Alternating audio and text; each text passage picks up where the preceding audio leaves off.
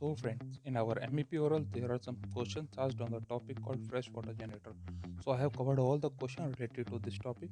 So the questions are as follows: freshwater generator working principle, air brine ejector working principle, precautions for operation of freshwater generator, reasons for loss of vacuum in freshwater generator, reasons for high salinity in freshwater generator, how to minimize scale formation, regulating the capacity of freshwater generator, freshwater generator leak test. Now moving towards our first question, freshwater generator working principle. So the basic principle of all low pressure freshwater generator is that boiling point of the water can be reduced by reducing the pressure of the atmosphere surrounding it. By maintaining a low pressure, water can be boiled at low temperatures, say 50 degrees Celsius. The source of the heat for the freshwater generator could be waste heat rejected by main engine jacket water cooling. So when this question was asked to my friend, so he replied the answer that the freshwater generator works on low pressure principle, and he explained the full detail what I have mentioned here. So now moving towards our second question, Airbend injector working principle. It works on the principle of convergent divergent nozzle as it provides the Venturi effect at the point of diffusion. As the tube gets narrows at the throat, the velocity of the fluid increases, and because of the Venturi effect, its pressure decreases. Vacuum will occur in the diffuser throat where the suction line will be provided. When the seawater passes through ejector, it crosses through narrow convergent divergent nozzle which provides Venturi effect.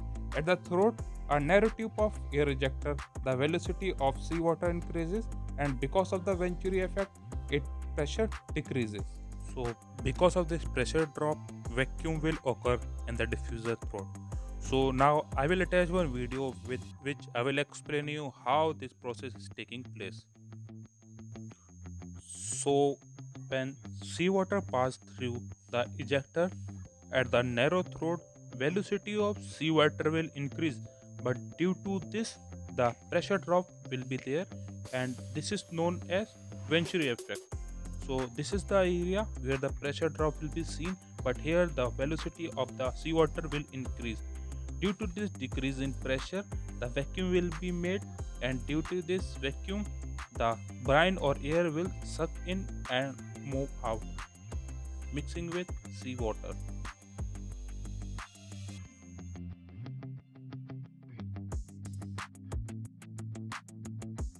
Moving towards our next question, precautions for operation of freshwater generator. Seawater pressure at the inlet of air ejector must be 3 bar or more. The pressure at ejector should not exceed 0.8 bar. Never start freshwater generator distillate pump in dry condition. Operate jacket cooling water valves to the freshwater generator gradually to avoid thermal shock to the main engine. Feed water to be supplied for a few minutes to cool down the evaporator before stopping. Never open the drain valve of evaporator before opening vacuum breaker. Otherwise, atmospheric pressure causes seawater inside to hit the deflector. So these were some precautions which we should take care at the operation of freshwater generator. So moving towards our next question, reasons for loss of vacuum in freshwater generator. So these are the some points which are responsible for loss of vacuum in freshwater generator. So loss of vacuum can be due to condensate level is too high, excessive back pressure on the overboard side due to high draft upshift. This parameter affects the vacuum in freshwater generator to some extent. So this was the point which surveyor wants to listen. Vent left open, it can be due to the human error. Condensation not taking place properly because condenser tubes may be fouled or choked with mud. Condenser evaporator tubes are leaking. Nozzle is enlarged and wear down. Vacuum ejector nozzle partially choked. Ejector pump pressure is low, due to which vacuum ejector won't work properly. Air leakage in the system is taking place. Ejector pump efficiency drops due to improper maintenance. So for this leak test, I have attached one more slide at the last of this video, so please watch this video full. So these were the points due to which the loss of vacuum is there in freshwater generator. So moving towards our next question, reasons for high salinity in freshwater generator.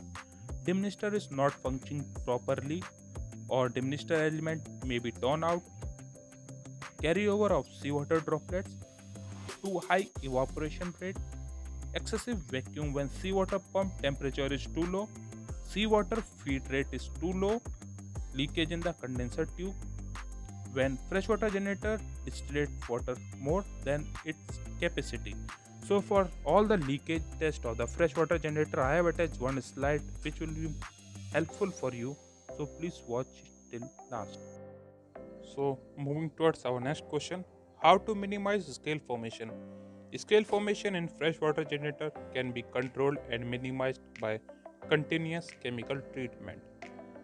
So there are some compounds or chemicals which are used for the treatment. So these are polysulfate compounds like sodium polysulfate with anti-foam is preferred by marine engineers and is extensively used on ships. Their trade name is different like Vecturi by Unitor, Amberoil by Drew Chemicals. So these are the some chemicals which are used for the treatment of freshwater generator. So whenever this question is asked, what chemicals are used for the treatment in freshwater generator, so you have to tell it polysulfate compounds like sodium polysulfate. So moving towards our next question, regulating the capacity of freshwater generator. Capacity of a freshwater generator means the quantity of freshwater produced by it per day. The capacity of freshwater generator can be varied by reducing or increasing the amount of jacket cooling water to the evaporator. The quantity of jacket cooling water to the evaporator can be adjusted by adjusting the bypass valve provided. So there is one question asked in MMD that how will you regulate the capacity of freshwater generator? So we can just answer that we can adjust the bypass valve to adjust the freshwater capacity.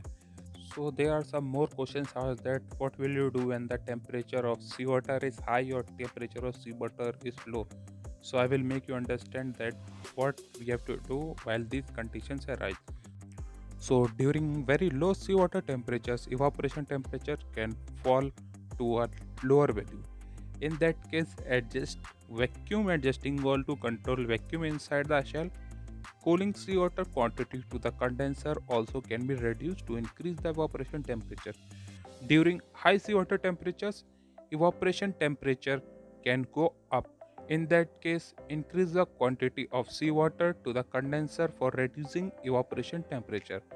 So as in our previous question, I have discussed that how to minimize the scale formation. So these are the conditions due to which the scale formation is there. Too high evaporation temperature can cause scale formation in the heat exchanger. On the other hand, too low evaporation temperature result in seawater carryover, which increases salinity of freshwater produced. So these are the conditions which can decrease the capacity of freshwater generator to generate the freshwater. So moving towards our last question, freshwater generator leak test. So this is the question mostly asked in our orals and this will be not available in any book. So in freshwater generator leak test, first isolate the freshwater generator, close outlet of distillate pump, vacuum breaker valve, bottom blow off valve, feed water valve. Then connect one air connection to freshwater generator and give 1 bar air pressure in evaporator shell.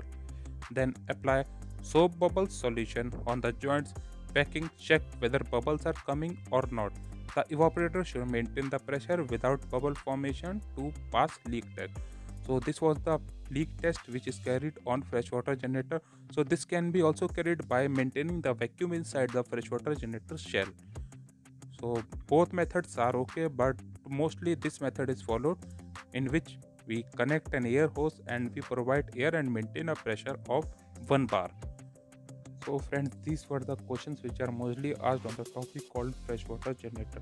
So hopefully you would have understood these questions, and friends, please like and share this video so that all can get this video, and please subscribe the channel Marine Help Code.